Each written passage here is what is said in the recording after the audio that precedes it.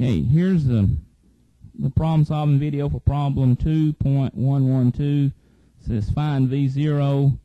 If we look at our circuit there, we'll note that we have a single node pair circuit. Got a node at the top, a node at the bottom. All those elements are connected in parallel. We have a dependent source, so we're going to utilize problem solving strategies on page 41 for single node pair circuits, and page 53 for circuits with dependent sources. The first step in the single node pair circuit strategy says define a voltage. Well, we're going to find V0. Let's let that be our defined voltage.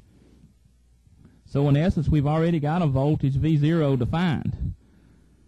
Step 2 says using Ohm's law, define a current flowing through each resistor in terms of the defined voltage. So for instance,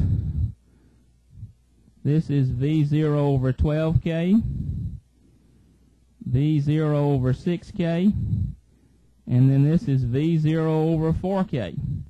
So we've satisfied step 2. Step 3 says apply KCL at one of the two nodes. We'll do that at the top.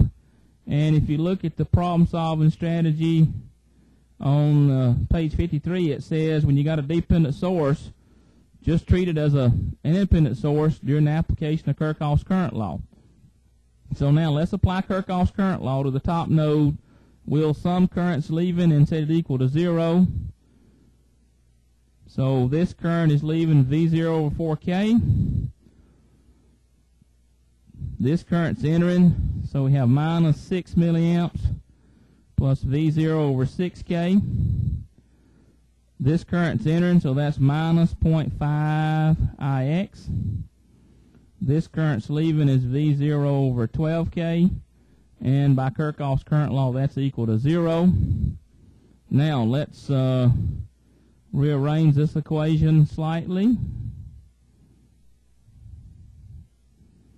So we'll just collect in terms.